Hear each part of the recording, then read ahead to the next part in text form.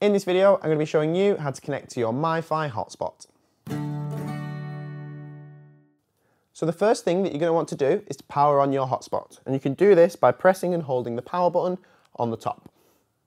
After a very short period of time, you'll see all 4 lights come on, and while this is booting up, you want to use the tab on the rear side of the device to remove the lid.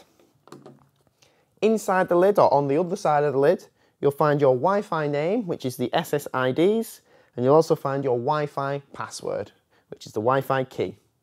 All you need to do to connect your device to the hotspot is search for that name on your Wi-Fi settings, whether that's on your mobile, tablet, or laptop.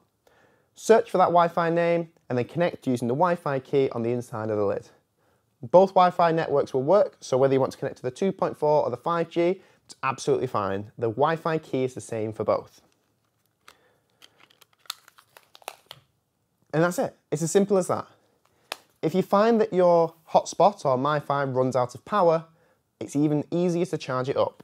All you need to do is take the cable that came with it, and with the smaller side, plug that into the bottom, and then with the USB, plug this into a USB device, USB port, whether it's on a laptop or whether it's an adapter for the wall. Just simply plug that in and it'll charge the MiFi. And that's it. You can then reconnect and continue using the device. I hope you found this video useful. If you have, please click on that like button. If you want to see more videos like this, please click on that subscribe button. But until next time, thank you very much.